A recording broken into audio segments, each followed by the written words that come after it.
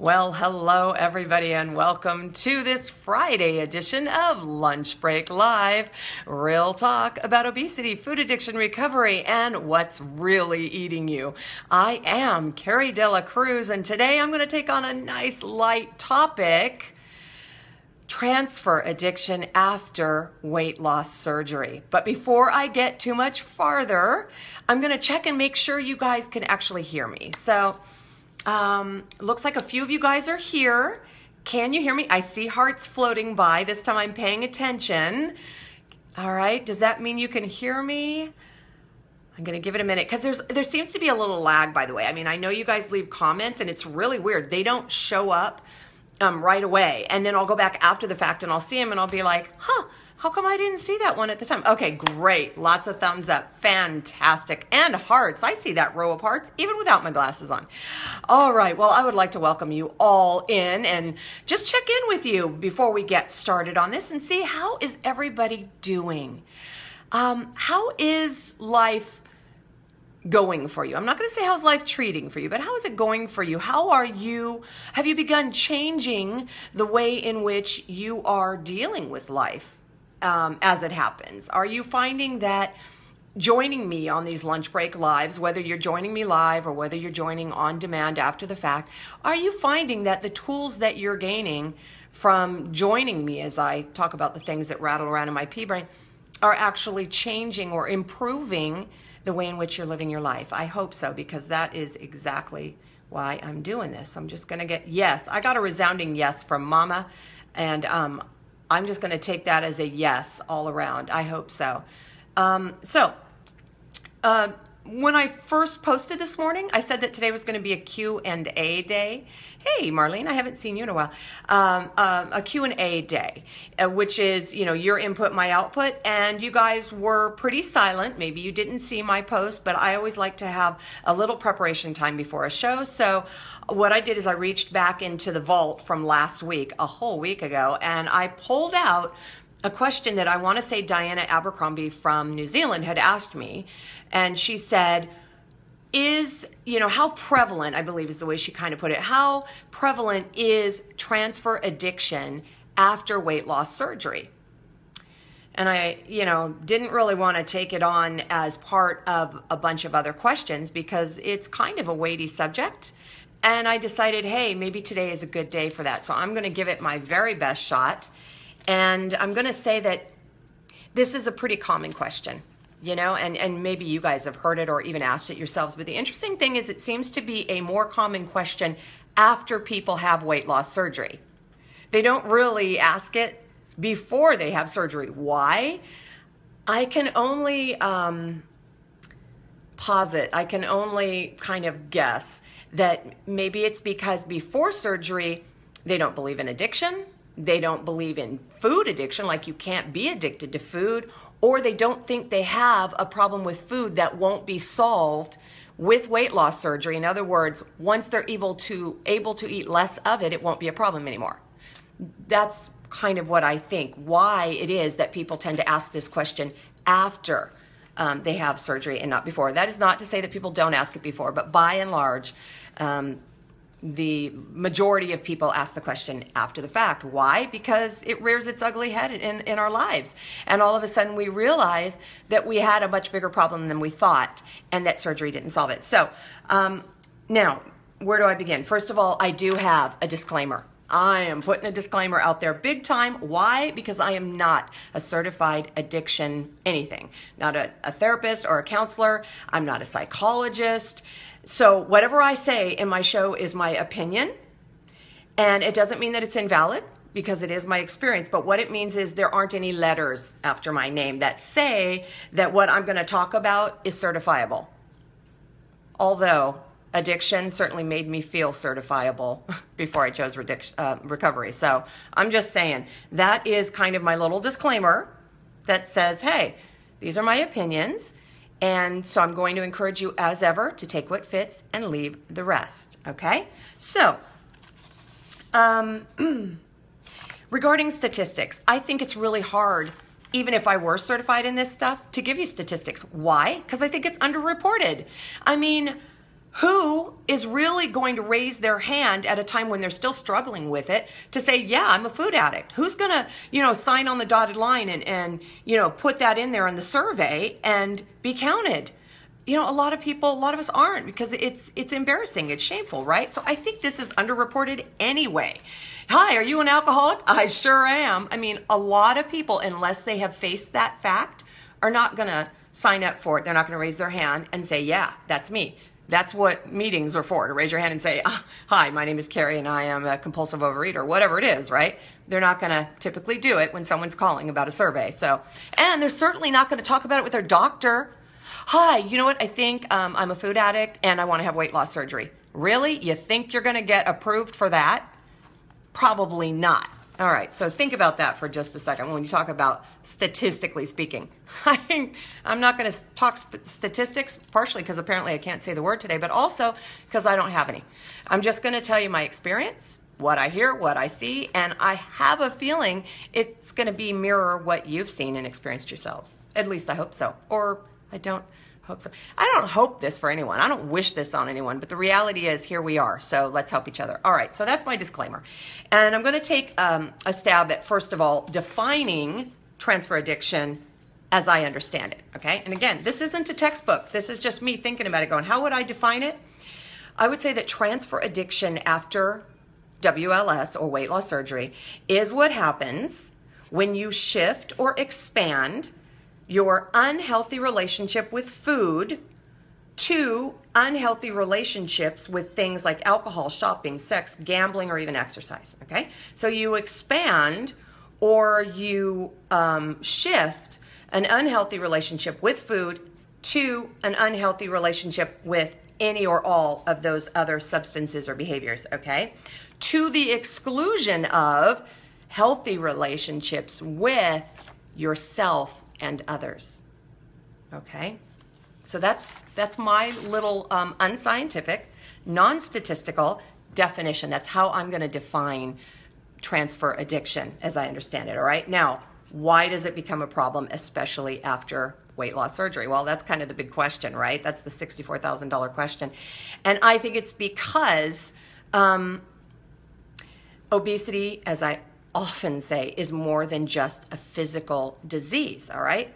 It's a disease of the mind and the heart and the spirit. And the interesting thing is surgery attempts to address the physical component, the physical part of the disease of obesity, and it attempts to address the mental component through behavior modification, right? So it has surgery and it says, all right, we're going to adjust this physiological part of your body, and we're going to tell you how to live with your new body by modifying your behaviors. So structurally speaking, you're going to be able to eat less, right?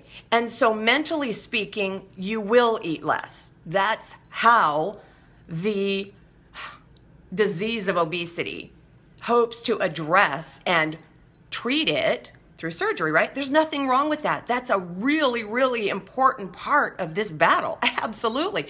A lot of people ask me, could you have done what you did? You know, looking back now, 9 years down the road, could you have done what you did without having weight loss surgery? Obviously, I can't answer that question because I was not the person I am now before surgery. And I wasn't the person I am now immediately after surgery. It's been a process and a journey to get to this point.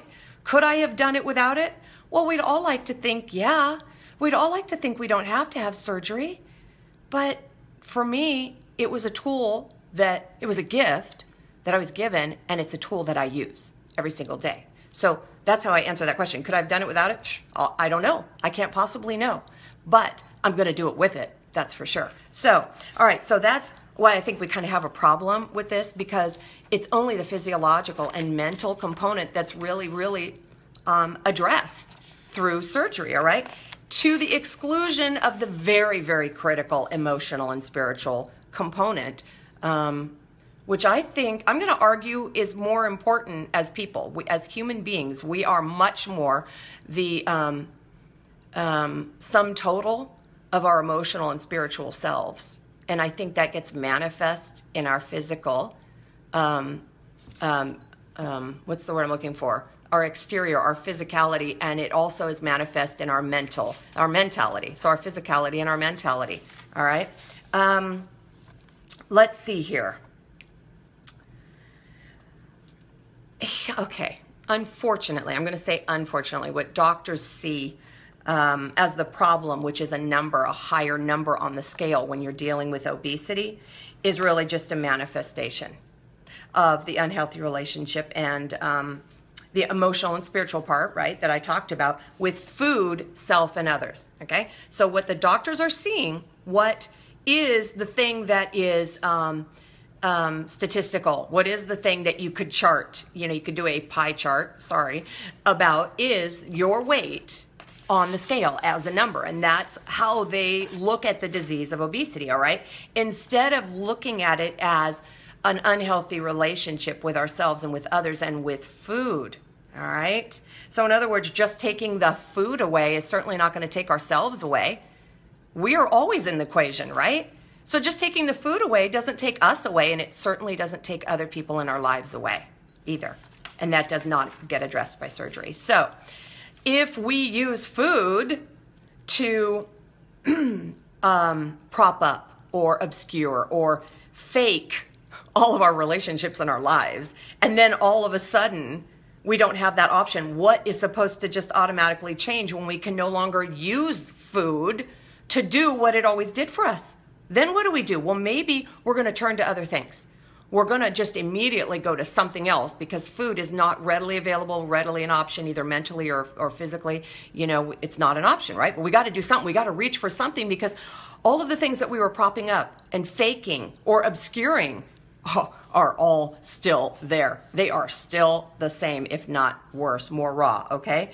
So we transfer our, and I'm going to say affections.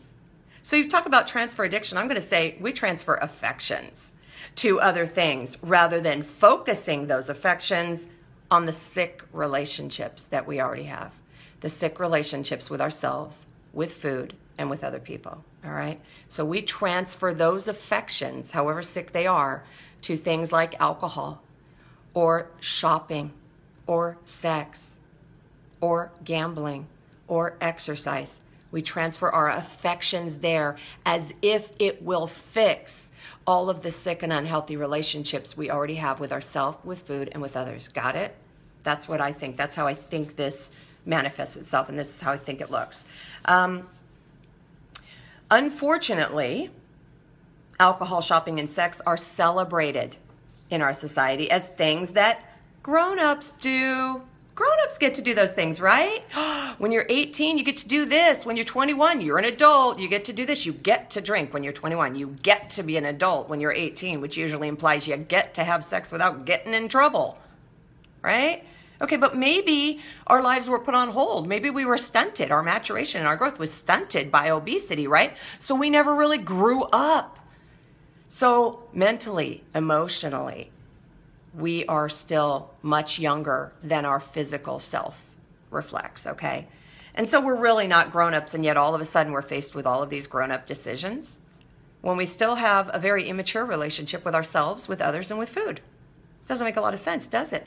But as a grown-up, we're saying, hey, you can have it now. You can access it. You can drink what you want. Nobody's going to judge you. You can be sexy. You can go shopping because you can fit so many things now. Who's going to judge you? Right? You can exercise a lot too. Oh yeah, because that's good for you. All right, but if it's to the exclusion of healthy relationships with yourself and with other people in your life, then no, none of those, however healthy any behavior might be, when it's done to the exclusion of the rest of your life, maybe we're talking about a transfer of affections and a transfer of addictions, okay? All right. How pervasive is the problem? You tell me. Look around. I don't know. Do you see it on other people? Do you see it in yourselves? Unhealthy people have unhealthy relationships with everything. That's just me. That's my opinion. That's what I think, all right? It's not in a book, but that's what I think. I think if you're an unhealthy person, you're going to have unhealthy relationships with absolutely everything. So does this affect you? Only you know that. I can't tell you. I'm not going to make an addict out of you. Only you know the reality of your relationships. Are they healthy or are they unhealthy? Okay, only you know. Let's see. If you are battling obesity, then you have or had a very sick relationship with food, for sure, and probably yourself and probably others. Got it? That's what I'm going to say. And nobody wants to face that truth. I mean, that sucks, right? That just sucks. I do not want to face the fact that I had an unhealthy relationship with myself and other people. Food, okay, that was obvious. That was a gimme. Everybody can kind of see, all right, I weighed 320 pounds. Yeah, that's kind of a big problem. But I don't want to admit that I had a problem with myself or with others. No, that's a little painful. That's a little bit of truth that maybe I don't want to have, right? And that is why we pick up other substances to dull the pain of that truth, to dull the sharpness of that truth, because it really kind of hurts, okay? But guess what? That is where transfer addiction, transfer of affections flourishes, is in the denial of reality, the denial of truth. All right? We go around and we look for things that can help us to not have to face, not have to cope, not have to look at or deal with reality. That's what we're doing to numb the pain. All right? Let's see. We say, I want to feel better, but I don't. I thought I'd feel better when I lost weight, but I don't. Now what do? I don't want to think about it. That's what I do. You know what? I just don't want to think about it. So I think I'll drink. I think I'll shop. I think I'll seek affection wherever I can get it because I never had it before, and then I won't have to think about it, right? And then when I realize that I don't feel better, guess what I'm going to do? I'm going to return to my very familiar friend, food. And that's how regain happens. Only now, chances are, you got a problem with food and you got a problem with booze, right? You got a problem with shopping. Well, you have absolutely compounded your problem now, and you went right back to what you always knew, unless you face that truth head on. You face the fear and you say, this is what I need to face and deal with. What am I going to do about it? Am I going to eat it away? No, because it's not going to change it. Am I going to spend it away? Am I going to drink it away? Am I going to sex it away? No, because it's not going to change it. It's only going to make it worse. So this is where the grown-up part happens. This is where the grown-up says, hey, it is time for me to institute, to implement some boundaries, some healthy boundaries, some rules of behavior for us, okay? That's where the grown-up really shows up. Not in doing the, quote, grown-up things.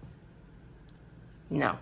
What happens when you let a little kid, underage kid drink? They drink too much, right? That's what we're doing. We're underage until we're grown up. And it's time to start growing up right now. That's what I think. So how can you stop it? It's very important that I leave you with hope and I leave you with some suggestions, some thoughts that we're going to build on. This is not something you solve today. This is not something I answer for you. All right? This is not something that I can do for you or take away from you. This is something I can encourage you to face and work with. And I can absolutely tell you I have done it and I do it. All right? So you're not alone on this one, but it is time. If you're ready, if you think you're flirting with a transfer of affections and addictions and wow, life is a mess, here's a thought for you. I'm going to suggest that you start by assessing your relationship with food. Are you afraid of it? You got to ask yourself that. Do you try to avoid it? Do you drown yourself in it? Do you use it when life happens? Do you turn to it, right, to cope? Do you respect it?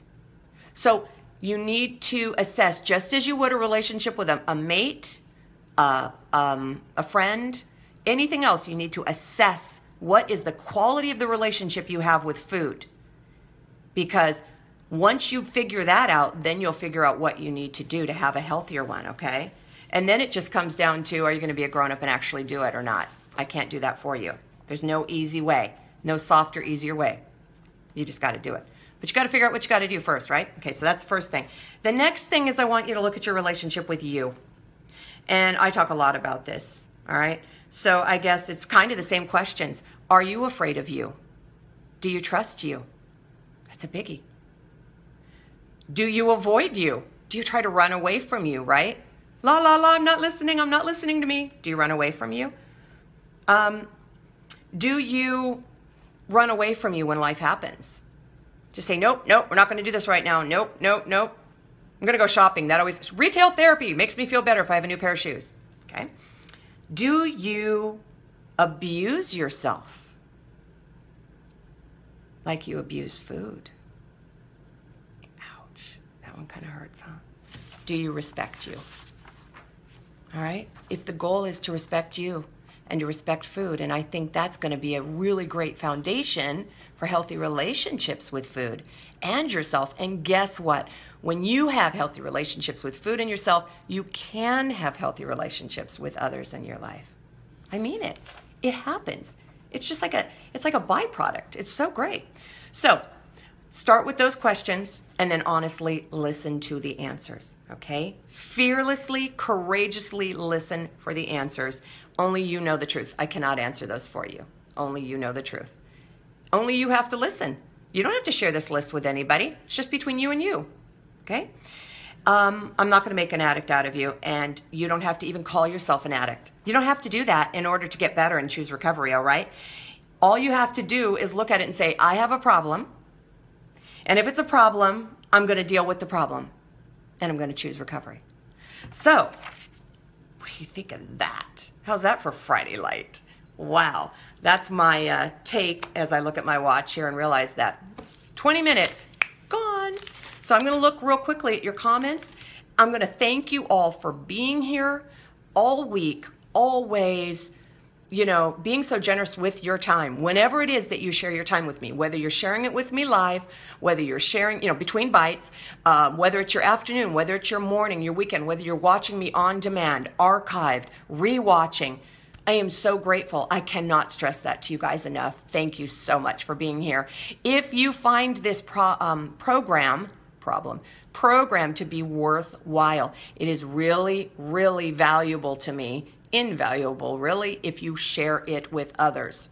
All right? It is not that I don't like talking to just you guys, because I really do, but let's expand. Let's cast a bigger net. And let's welcome more people into this. You know, let's not have this recovery be a secret, all right? Let's share it with more people, please. So please share it if you like what you're hearing. And share with me how it is that you're experiencing growth through recovery in your own life. I love that. I get private messages from people all the time telling me the tools that they're using, the areas that they're struggling, and the things that they have picked up and found in these programs that have given them some hope and some help. So please feel free to share with me. It's just between you and me. I'm not going to share it with anybody at all right? But it does my heart good. And hey, don't we all like a little bit of validation and acknowledgement that the work we're doing is good? So please do that for me. I'm asking you. All right, guys? So I'm going to scroll through real quick and see how you all are doing. And just thank you again for being here. I'm just really, really enthusiastic. And it's very dry here. My mouth is very dry. We're like 3% humidity. Great. So alrighty. Hi, Mama and Sherry. You can hear me loud and clear. Alrighty. Scrolling. I did that on purpose. All right. Well, hello, Ms. Hammer. I love that. Ms. Carey. I love it. Alrighty. Let's see. Any questions? So glad you guys are here. I'm so glad that you're forming this community and welcoming each other in. That makes me really happy to see. It already fits you. Yeah, huh? Sometimes it's a little tight. It's a little bit snug. It fits a little too well, huh, Sherry? That's all right. The good news is you know it fits. I really believe that acknowledging it, accepting it, being aware of it is the first step in making that change that we need to do. It gives us the courage to say, yep, I got a problem, but guess what? Carrie's talking about the solution. I can do this thing. So, all righty. It looks like just a lot of hi-in. And JC, I see you like my speech. Oh, thank you. You're so sweet. I like your pretty face. How's that? I love your little selfies. Affection. Yeah. Affection. We crave affection, you guys. We thrive on, we hunger for affection, but we want healthy affection, healthy attention, right? If we're addicted to any kind of attention, then we'll take whatever attention we can get, whether it's healthy or not. Let's be addicted to a healthy affection, starting with ourselves. You know what? I like me. That was a really big step for me. I didn't like me before, but I like me now. You know what? I have a little bit of affection for myself. I do. So there you go. All righty. Scrolling through. Hi, Lynn. I'm so glad you're here again. Better late than never. Absolutely. Go back and watch the beginning. It's kind of fun. Cleo, hi. And Eric, I'm glad you made it today. And my niece, Judith, all the way from Mexico. She can't really understand me, but I'm so glad she's here. Hi, baby. Mija. Okay. So that's it. Thank you, Lynn. I really appreciate it. Okay. Hannah bought me this really cute sweater. It's like really long from the thrift shop. And then this necklace, you know, was given to me. Okay. By my coworker. Oh, wait, it was turned around. Let me look. Okay. Showtime. Okay. And then this top I got in Mexico. So there we go. It was like a little fashion show today. So that's it. I have gone way long. Thank you for being here. I hope you found this to be revealing and enlightening and full of hopeful promise for your own recovery. All right. So I'm going to let you guys go because I got to go eat. So you guys have a beautiful, glorious weekend. And on that note, I'm going to remind you all to have courage, seek peace, embrace joy, and above all, embrace and love that healthy recovery. Remember, you can't stop feeding what's eating you if you don't know what's eating you. I'll see you guys on Monday. Take care. Bye.